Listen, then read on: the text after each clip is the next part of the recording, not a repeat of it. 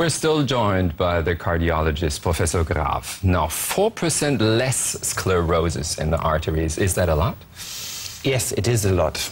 But what does it tell us? You know, this is just a short-term study, and we don't have really hard endpoints for the outcome of the patients. Do they have another infarction, or do they have less infarction?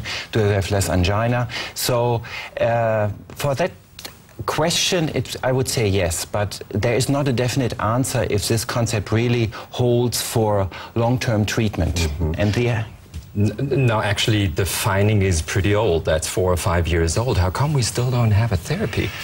Well, that's a very good observation. The problem is when they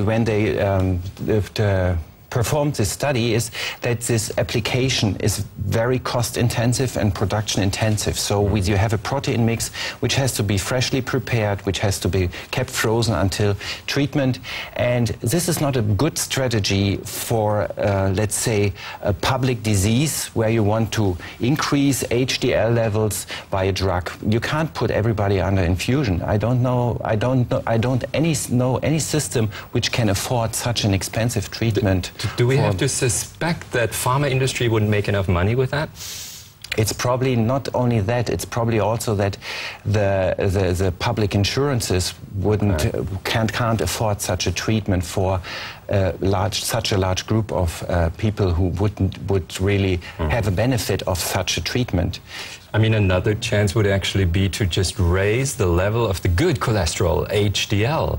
Aren't doctors actually trying that?